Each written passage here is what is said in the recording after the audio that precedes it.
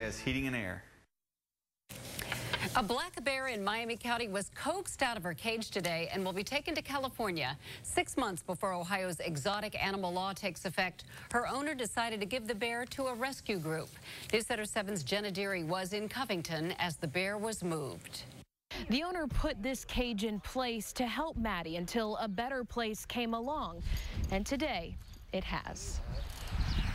With every screw that was loosened and every fence taken down, 10-year-old black bear Maddie is closer to a better home. Oh, Maddie, this will be so awesome for you.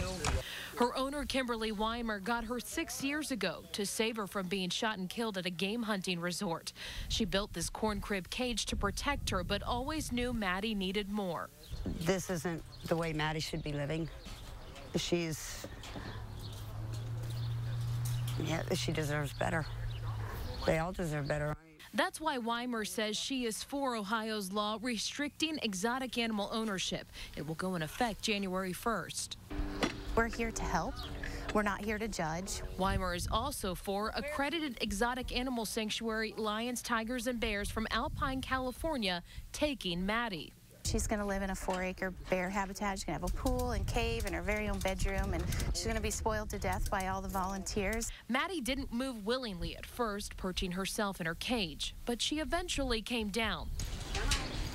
After a little coaxing with Mountain Dew, she got into her crate, heading to a new home.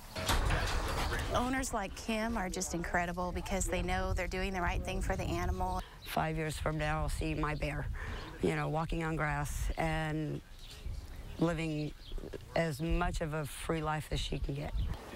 Maddie joins 3 other bears that were picked up in Ohio so far. They'll take 9 on this trip total. They hope their services will be needed in the next few months. In Covington, Jenna Deary, News Center 7. After January 1st, current exotic animal owners will need a permit to have their animals. That includes implanting a microchip in the animal. However, the law prohibits new acquisitions, sales, or breeding of exotic animals. 4 teenagers wound up in